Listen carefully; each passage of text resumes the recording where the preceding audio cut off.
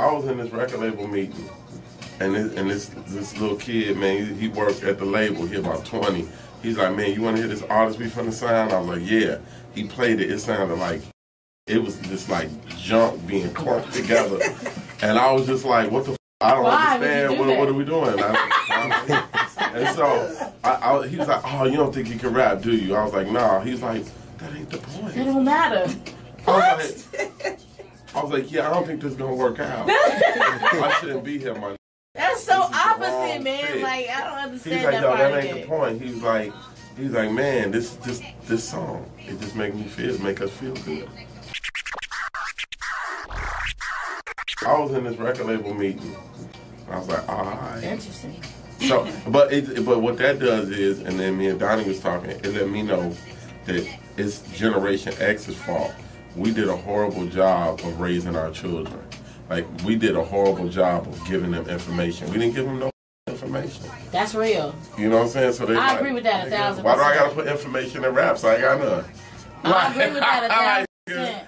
What did you say? But what's interesting though is when you get to the J. Cole's, the Kendrick Lamar's, and you would think that if that is successful, why not just replicate it? Everybody replicate so if I'm replicating Fetty Wap, or if I'm replicating all this other shit, why not replicate that?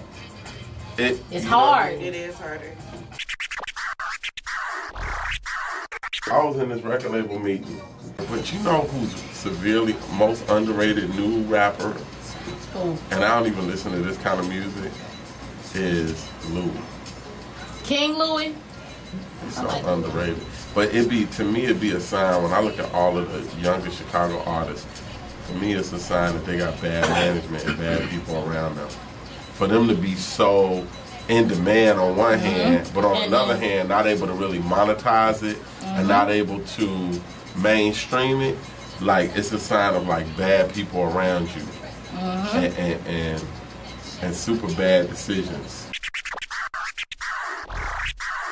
I was in this record label meeting. It's the spirit of the music, like you dragging that spirit around with you. And at some point, people gotta realize it ain't just music. This is karma. It's like Africans banging the drum to tell you, all right, we running east, we doing this, we doing that. Well, they don't realize the power of the drum they banging. They don't realize what they summoning spirits, you know what I'm saying? So you've been working, man. I mean, recently, a lot of success recently because we know you wrote Jesus Walks, co-wrote Jesus Walks, and now you got a Grammy for that. Now you got another one. We got the Oscar for Glory. Oscar, I'm sorry. Yeah, for Glory. It wasn't a Grammy, it was an right, Oscar. I'm sorry. Some more distinguished. A little soft. Yeah, no, sorry. We got the Oscar for Glory, and then based on that, you know, I did this documentary that's in theaters now called In My Father's House, where basically I never knew my father. And so what I did, kind of like an I one move, was I bought the house that he grew up in. But when I got in that house, I didn't feel right, and so I went on a journey to find his father I didn't know and really just tell him what I thought of him. But when I found my father, he had been homeless for 30 years. And so it wasn't that he abandoned me, he fell in a hole. So this film is about rescuing my father from homelessness. I haven't spoken to my father since I was 12 years old. I wonder if he knows that I'm Rhymefest. He's from Chicago. He won a Grammy for co-writing Jesus Walks, the Kanye West song. When I found my father, he was homeless on the west side of Chicago. This is for me, man. Son, this is Rhymefest. We're going through some hard times. Homeless, and jobless too. I learned a lot about myself. And you know, we from Chicago, so we could talk like family, even when we look at my peers. So when I look at Kanye, he knew his mom and dad. His mom is a Fulbright scholar. His dad was a Baptist minister and a Black Panther. I mean, when Kanye went through things, he had his mom and dad to pick him up. This what you got to do, son. This what you got to. So it's a confidence to go with it. Right. When you look at Common, his father, a basketball player. His mother was a principal of a high school. Lupe's father was a martial arts champion. His mother was a community activist. It's a confidence to go with that. Right. When my mother was 15 years old when I was born. My father wasn't around. So, you know, I'm more comfortable hey man, I'll write the song with you. You go out there and do it. Hey man, you know, let me just go ahead. But now that I got my that origin back to myself, I'm like, what am I doing writing Oscar award-winning songs for other people? That's Yo, real. I need to be doing it because my humor comes from here. My sensitivity comes from here. My toughness comes from my mama. My work ethic comes from my mama. So now that I know who I am, it makes all the sense in the world, and I'm not afraid to put that on the line. So now you're definitely more confident as an artist and in everything. Man, that at 35 years old, and that made me realize it's a lot of grown people out here that need parents. You know what I'm saying? Like grown people that's incomplete and be having unhealthy behavior because we don't know our roots. Wow. You know what I'm saying? And so a lot of women get with men that be grown and insecure. And looking for that. And then take it out on the woman. Absolutely. And then try to take her fire away. Absolutely. Or a lot of women get with men, but really she trying to find a daddy from that man. You know what I'm saying? It can't do that. And so, you know, this film is about completeness. And I encourage everybody, go to InMyFathersHouseFilm.com and then you can learn more about how you can see the movie. I found it very interesting watching you go through, like, different cycles. You know, when you found your dad, it was like you went through a moment where you was like, oh, snap, and you was excited. And then you went through a moment and you realized you had to do something to help him. Right, and then you went through another moment where it was like you was a dad. Yeah, like, look, man. That's where we at now. Like, I'm the father. I mean, because you got to realize, my father homeless for 30 years. Right. Man, who got to pay all the expenses and the bills? Me. So that's another dependent, and I don't even get a tax credit.